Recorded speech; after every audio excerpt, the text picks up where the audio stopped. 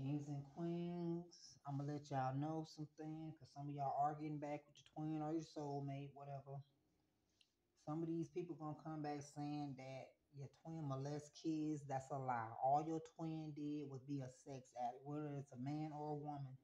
All they was sex addicts. All they do is take care of their kids and they take care of the other baby mama kids that ain't even theirs. This all they do is work and take care of their kids and they step kids. I ain't finna lie to you. I seen this shit. They take care of their kids. Cause if any of these kids was getting touched by the DM, they would have been told the baby mama. They would have been told the grandma. Man, these kids be enjoying themselves when they around the DM. His kids, her kids, the step kids, nieces and nephews. If anything was going on, people would have noticed. Now I'm gonna say this: these baby mamas is mad because these DMs ain't paying them no damn attention. These baby daddies is mad because these DMs ain't paying them no attention.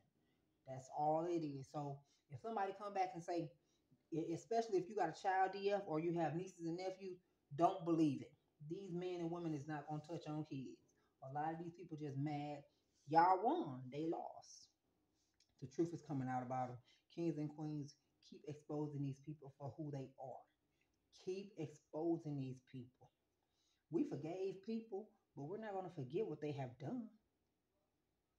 But don't believe everything somebody say, because they do not want you with your twin at all.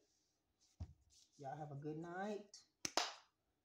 Stay blessed. Enjoy life. Have fun. Work hard.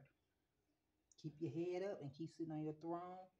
Drink your tea or whatever you drink. Enjoy life. That's what I'm doing.